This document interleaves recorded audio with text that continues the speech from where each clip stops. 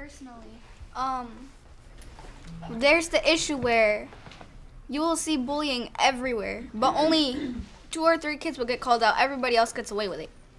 So the bullying has reached a point where there are kids literally self-harming or taking pills or whatever, and then you report it to the principal or a teacher, and they're just like, oh yeah, we're just giving them a warning, and then they're just gonna continue.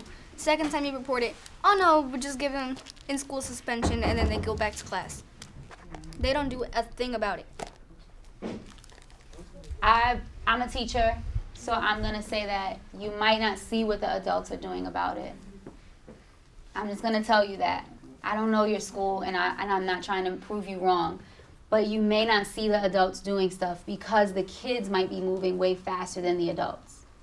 So we could be trying to put out a fire here when 3 more are being started here via social media, via what's going on at home when we're not there. Do you understand what I'm saying? Like, we could have a one-on-one talk with these kids, and then they get right back on Snapchat and do whatever they were doing right before the talk.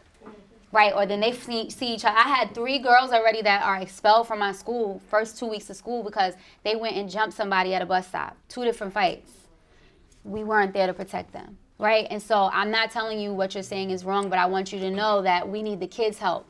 We can't do it alone. The kids have to be able to say to each other. And that we have to, as adults, we have to continue empowering you with the tools on what to say when you see things. And so we have to work together, though, the adults and the kids. We got to figure out how to come together. And you know what? We need more talks like this.